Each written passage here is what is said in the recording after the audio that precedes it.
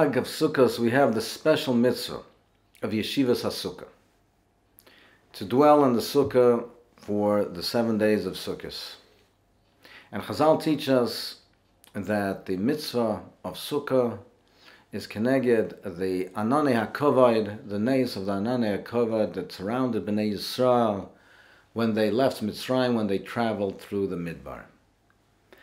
And the obvious question arises as to why specifically is this nays highlighted?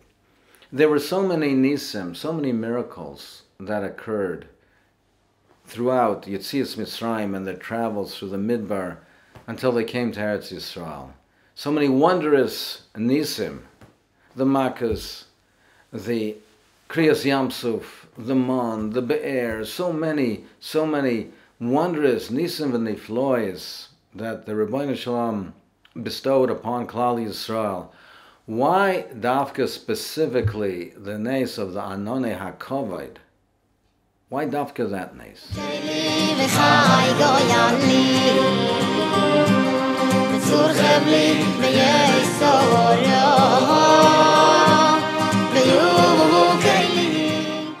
Secondly, if we are to commemorate that nays, the Anonim surrounded Bnei Yisrael from 4 sides, and amazingly enough, the mitzvah of Sukkah requires 2 mechitzas and a tefach. It doesn't even require on all sides to have the mechitzas. If we are commemorating the nays of the Ananey HaKavod, why not 4 mechitzas? Perhaps the explanation is as follows. There were many nisim that the Ribbono Shel Olam gave to Klal Yisrael, bestowed upon us. Many wondrous nisim. Nisim that were l'mala miderech hateva, nisim that anybody would realize, even the nations, everybody would realize that the Ribbono Shel Olam is sending a miracle and the Ribbono Shel Olam runs the world. But the specific nays of the Ananey HaKavod, that required something else. That required some analysis, some understanding,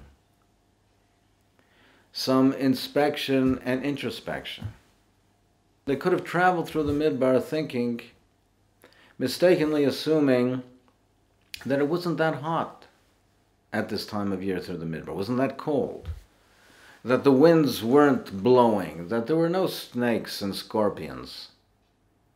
They happened to travel through a path that was safe, calm, serene.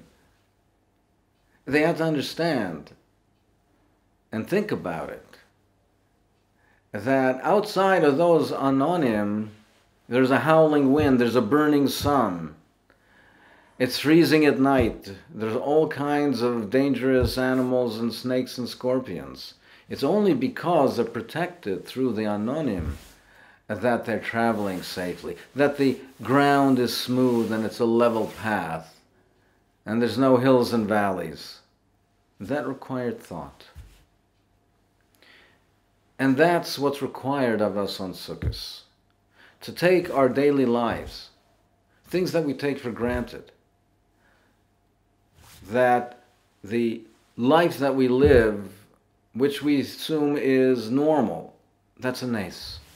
All of the things that we take for granted, health,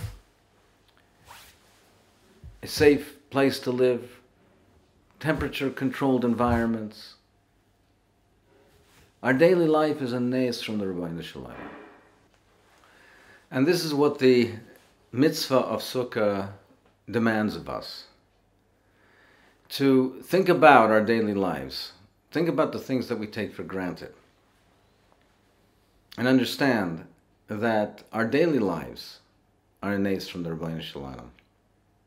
Our health, our welfare, the house that we live in, a temperature-controlled environment, all these things that are daily lives, that we assume that's normal daily living, these are nisim from the Ribbono Shel Olam. In the Midbar, they were surrounded by the Ananey HaKavod. Some of the nisim that the Anonim provided were l'mala miderech hateva.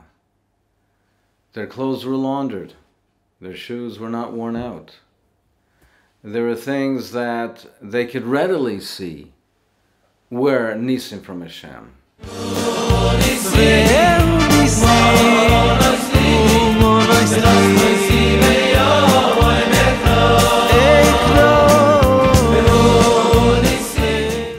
So the essence of the mitzvah is to think about the Chazdei Hashem for the things that we take for granted. Therefore, it does not require 4 mechitzas.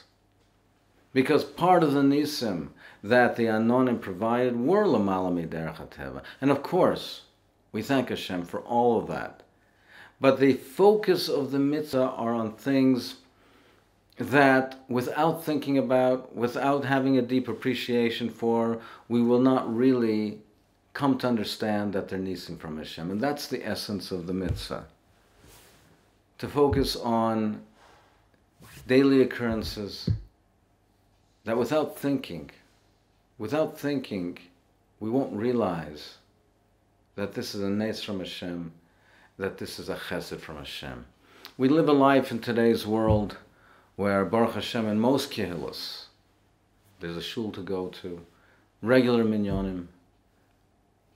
How many generations, how many kehillos dreamt of having chilulim in their communities, yeshivas in their bati midrashim, shuls, where everything was readily available.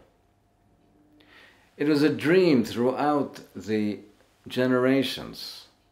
Dari Dairis, Rishonim, Achronim, Choshev Yidden, Tyre Yidden, a dream to go to Eretz Yisrael.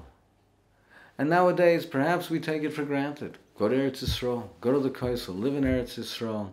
How many of the greatest Talmidei Chachamim would be just a dream to be able to be Poiseya, Dalid, Amos in Eretz Yisrael? And Nes, they would have considered it the most wondrous Nes today.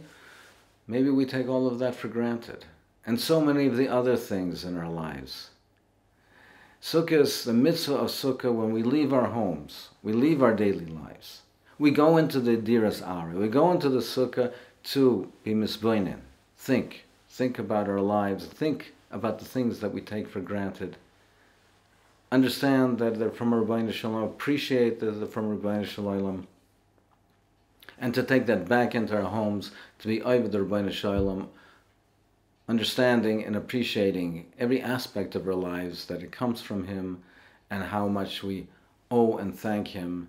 And this should be a chelik of our avodah. We should be zoicha this Sukkot to be able to continue and take that message with us and incorporate it in our daily lives.